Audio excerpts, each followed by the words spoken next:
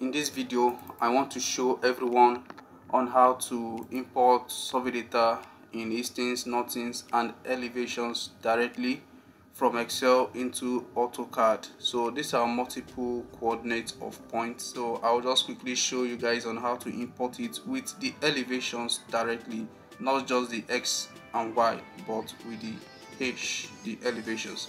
So to do just that, you need to highlight everything, all your data in your Excel worksheets.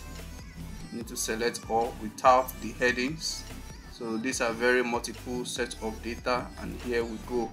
So after you select it, you right click, then you copy. When you copy without the headings, you minimize, then you go to your notepad. Then on your notepad, you right click to paste the copied coordinates. So you can see it here with a space in between. So what you have to do, you highlight the space, you come to edit, you navigate to replace, then you can see the space has been pasted here. Then under this replace, you click on that, then you type comma. So what you want to do is to replace the space with a comma, so that all your values can be separated with a comma and not a space. Do we get that? So when you are done with that, you click on replace all. When you replace all, you click on the cancel icon. Then you can see that the data has been separated with a comma and not a space. So you can see the eastings values here, northings values here, and the elevation respectively. Alright, so when you are done with that, you highlight, then you copy. When you copy all your data, you minimize your notepad, then you come to your AutoCAD. So I'll be using the basic AutoCAD in the course of this tutorial video. Alright, so when you come to your basic AutoCAD, the first thing to do is to set up your units. So you can refer to the video under the description or under the comment section to see how to accurately set units. When you set your units, you click on OK. You click on utilities, then you come to point style to define the point style of interest. So I'll be going with this, and you can edit your point size to any size of interest. I'll leave it at 2. Then if yours is on relative, check it to be in absolute units, then you click on OK. Then after that, you come to the drop down at the draw, you click on that, then you come to this icon, multiple points, you click on that.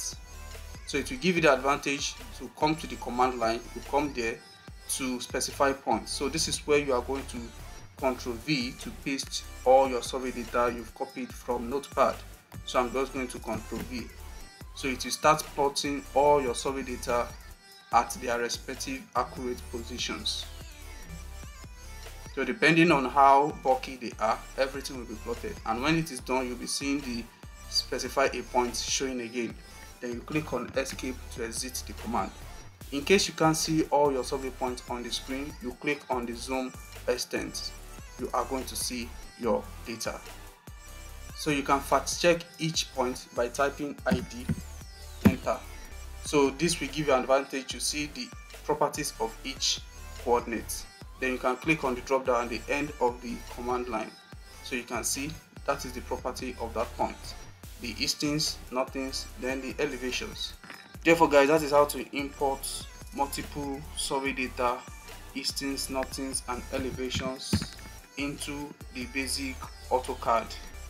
Then lastly, the beauty of importing with elevation is that you can check the undulation of points by converting it to a 3D model of it. So you can see these are points of high elevations and these are points of low elevations.